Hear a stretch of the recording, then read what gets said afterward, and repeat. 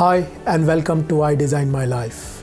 I'm Sumit and I'm a life and a mind coach. So today we are going to continue from where we left last time. So we were talking about beliefs and how belief gets formed. So before I proceed, let me quickly revise as to what we have done because it is such an important concept. So beliefs are formed by an event. We sense the event through VAK, our visual medium, auditory medium and kinesthetic medium. Based on this, our experience passes through a filter which is of generalization, deletion and distortion. And based on this, we create our own event which we have called as EM, and our behaviors are driven by this event EM. So today we are going to cover two things. One is the belief cycle, as to how beliefs operate in cycle, as well as the sources of belief. And this is what we are going to cover today.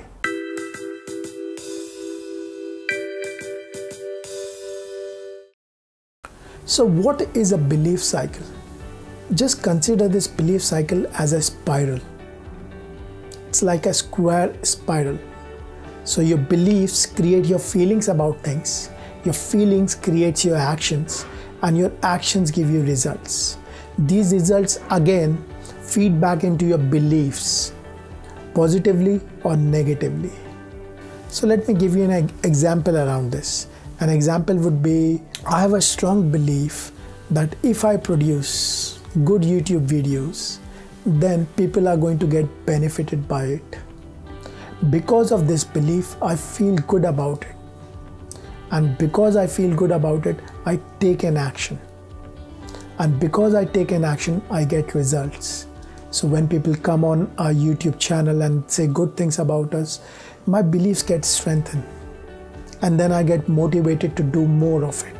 So this is a kind of a positive belief cycle. Then we have got a negative belief cycle as well, wherein you do not actually believe that something will happen, and based on that you do not get good feelings, you do not create actions, you do not get the results, and your belief gets strengthened. So let me give you an example over here. For example, you wanted to speak to your friend, but you believe in your mind that your friend is very adamant and he is not going to listen to you. So once you have this belief in your mind, you do not feel like going and speaking to him, because in your mind you believe that he's not going to listen. So you do not generate any action. And since you do not generate any action, you do not get result. And then this belief gets strengthened. You do not speak to your friend again. So this communication gaps widens, and then you reach a stage where you do not speak to each other, or it becomes very difficult to start a conversation with your friend. Negative belief cycle is a belief cycle I'm really worried about, and people get trapped into it. See friends, beliefs are made by us. We can design our beliefs the way we want to. And these beliefs operate at a very subtle level. What I realized with me was, these beliefs were operating at that level where I was not even cognizant of the fact that I was being driven by these beliefs. It's only I worked with a life coach, I realized that I was being constrained by this negative belief cycle. So beliefs drive us, and we need to have a thorough understanding of our beliefs as to how they shape our destiny. So if you're caught up in a negative belief cycle, please get out of it. Seek help. If you're not getting results, that means you're caught in a negative belief cycle. That is a clear-cut indication that you're caught in a trap. If you're not taking any action for the things which you know that you should be doing, then you're caught in a negative belief cycle. Having understood this important concept of belief cycle, and having understood that belief is a source of every result we get, it would be a good idea to understand the sources of belief and how beliefs get fed in us. So how do we create beliefs? We create beliefs in two ways. One are the beliefs that we experienced on our own. And the second kind of beliefs are acquired beliefs. So the kind of beliefs which we experience on our own are based on our past results, past events, as well as our environment. Whereas acquired beliefs are the beliefs which we acquire. We don't experience them firsthand. For example, a known authority would have talked about certain topic. Then we take his belief as it is. Let's get deeper into each of these beliefs now, because it is very, very essential to get to the root of the limiting beliefs and understand when we form them and how we form them. Only then we can correct them.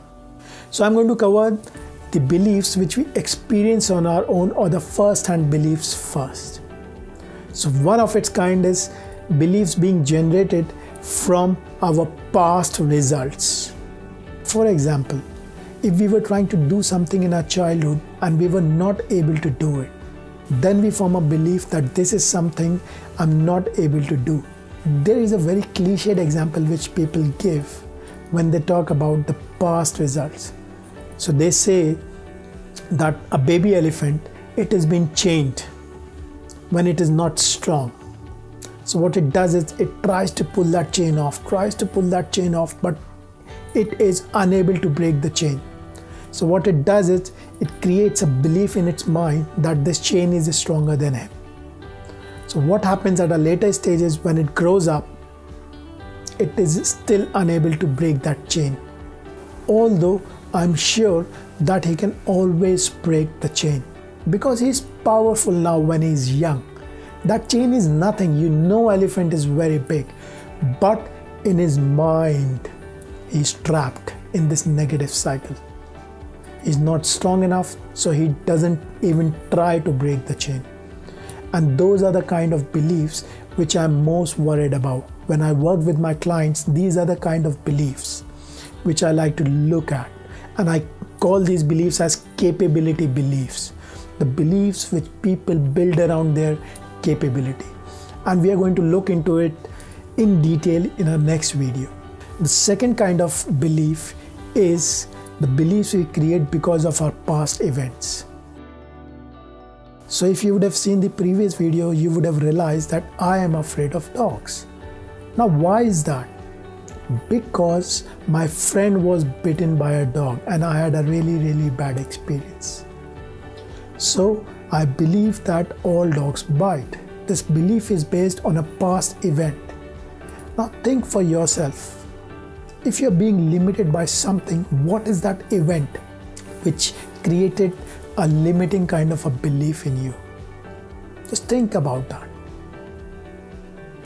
So the second kind of belief is based on our past events. Our past events drive our beliefs, and these beliefs further drive our actions.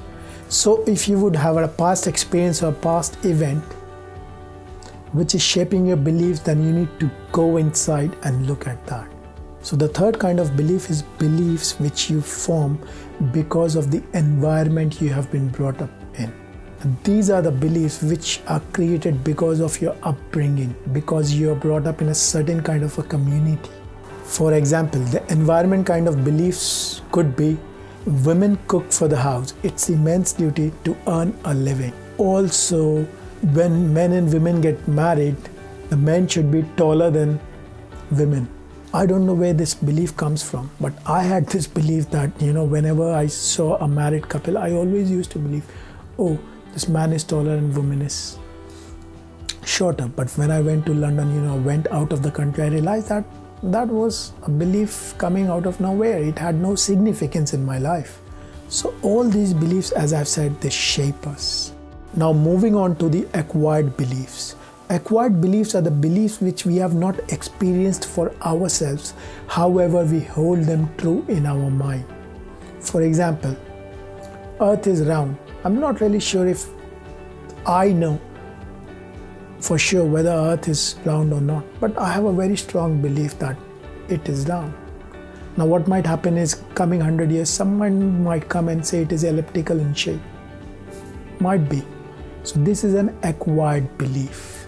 the beliefs which we acquire because a certain kind of authority or a known person have talked about it. So we acquire those kind of beliefs. As I've said, we need to be very careful about the kind of beliefs we are operating inside. They operate at such a subtle level that we do not even realize that we are being guided by our beliefs. So guys, please be very watchful of what you're thinking inside, what you're talking inside, because all these are beliefs. If you believe that you can do it, you will do it. If somewhere inside you believe that you can't, you won't.